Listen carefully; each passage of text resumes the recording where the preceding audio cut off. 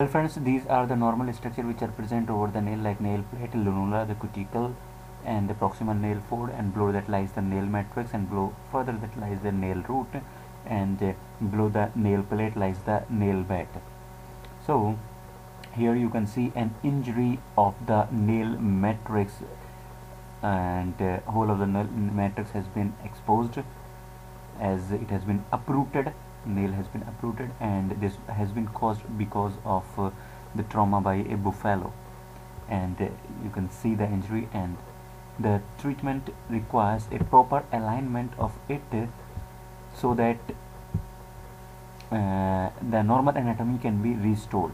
The simple hematoma can be drained, and so that pressure can be relieved and patient get pain relief. And repairing the nail bed is essential. Larger sometimes it is also associated with the fractures of the bones, and so X-ray need to be done. Tendon injury may be repaired by splinting as well as pinning.